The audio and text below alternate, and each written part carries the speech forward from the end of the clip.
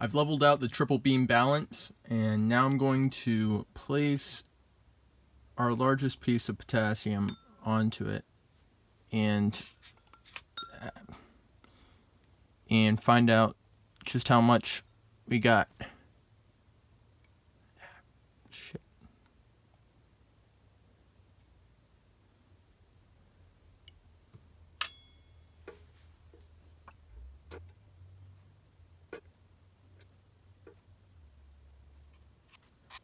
Okay, looks like it's 1.8 grams. That's a very disappointing yield. I would expect like 6.5-ish grams from this, so like 30% yield.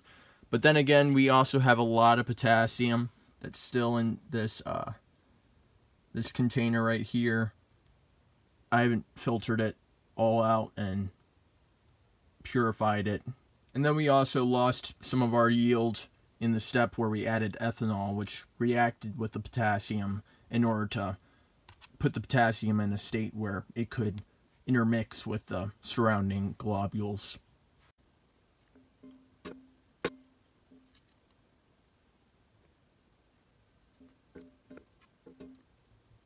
In order to improve this method of synthesis, I would say the best route would be to purchase a solvent like tetrahydronaphthalene that's high boiling and denser than potassium. That way the potassium would float rather than sink. That's what Nurdrage did in his video.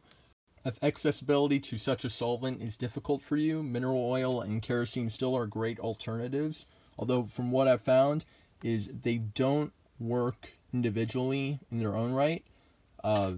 My best guess for that is that the mineral, well, I really don't know why the mineral oil doesn't work on its own. The kerosene, I know that it refluxes too strongly for the potassium to form little beads like this, so you just get a powder with potassium in it, which if that's what you want, whatever, but it's really no use to me.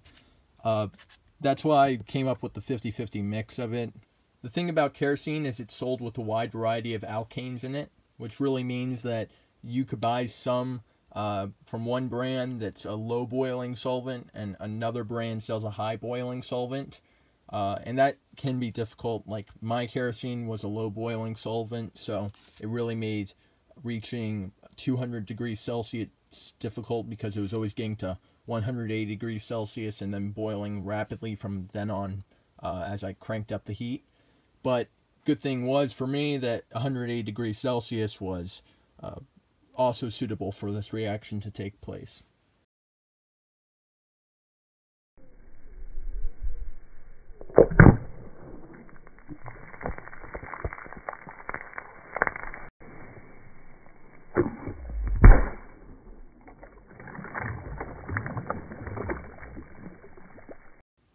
If you guys like this video, please do like and subscribe, and I'll see you guys next time.